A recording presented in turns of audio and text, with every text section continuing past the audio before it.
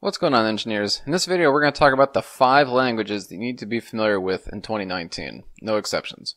In this video we're going to stick purely to the facts and not about any opinions, and I'm going to completely leave my biases on languages totally out of it. The things I looked at for each of these languages are things like the merits of the language itself, community size, development activity with the language, the number of possible use cases and roles that it plays in modern development, and then of course project stats, people who are using it, people who are not.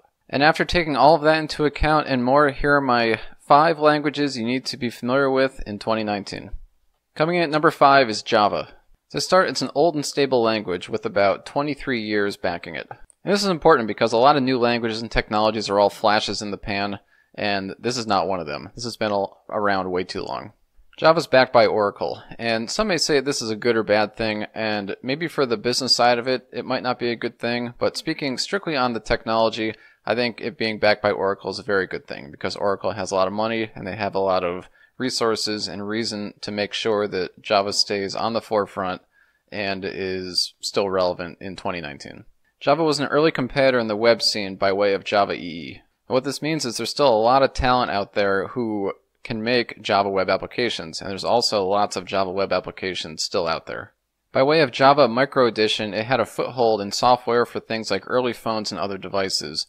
Even today in 2019, it's not uncommon to find things like TVs, DVD players, Blu-ray players that have Java software built in. This next one's a big one. It's the primary language for Android development. With something like 2 billion active Android devices and close to 2 million Android apps, the need for Java talent is not going away anytime soon. Java is commonly taught in college, and in some cases even in high school. If you're going for a computer science degree, you will invariably take a Java class.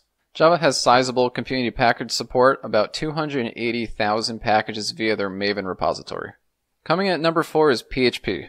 Whether you like it or not, it's PHP that powers the majority of websites on the internet.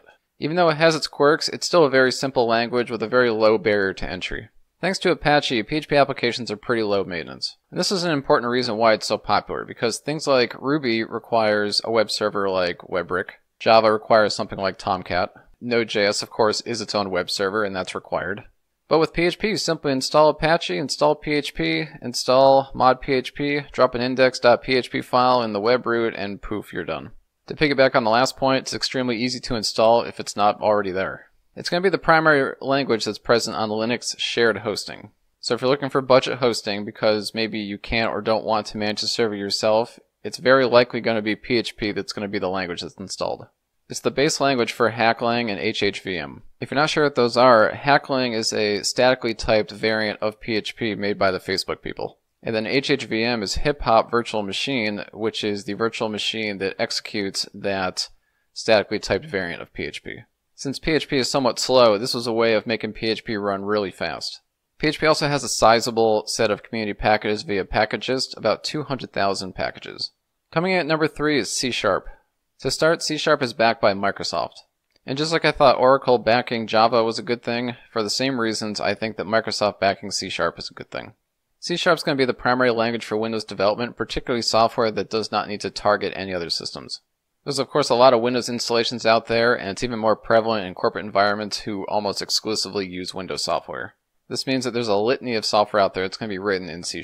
If you're interested in game development with Unity, it's going to be C# that you're going to be using with that. If you're going to be doing cross-platform app development with Xamarin, it's going to be C# that you're going to be using with that platform. Though the smallest community package list out of all the languages I'm showing here, it still has a sizable 150,000 community packages that are available via NuGet. Coming in at number 2 is Python. Python has an extremely simple and intuitive syntax, which just lowers the barrier to entry. Python is currently experiencing wide adoption for data science and AI type applications, and the people writing tools and frameworks for these applications are writing them primarily in Python first. I expect to see Python carrying the torch here well into the future. Even though Python's close to 30 years old, it's only recently become popular for web applications, and it's had growing adoption due to a lot of new tools that's been created for that purpose. Python's the official language of the Raspberry Pi, and with something like 26 million units sold, this just further increases Python's footprint. It also makes it very likely that kids might see Python as one of their first languages. Increasing its versatility, Python has several implementations such as CPython, IronPython, Jython, and PyPython. There's about 180,000 community packages that are available via PyPy. And coming in at number 1 is none other than JavaScript. JavaScript currently has a language monopoly in the browser. And the reason it has a monopoly is because JavaScript executes client-side, which means if you ever wanted to replace JavaScript with something else, you would have to upgrade literally every browser on the planet. This is to say that disabling JavaScript in 2019 would break the entire internet. JavaScript is the official language for Node.js for backend development. And even though Node.js is only 10 years old, it's experiencing rapid adoption for backend development. JavaScript is the primary language for building HTML5 mobile apps and React Native apps. Primarily the latter.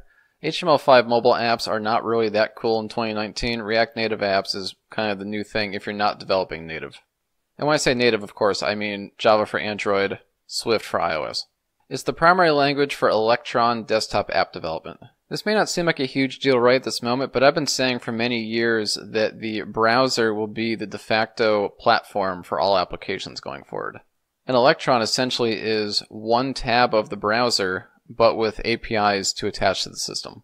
And with those two things, it makes a really compelling case to use that in place of, say, Windows application development or like Java cross-platform desktop development.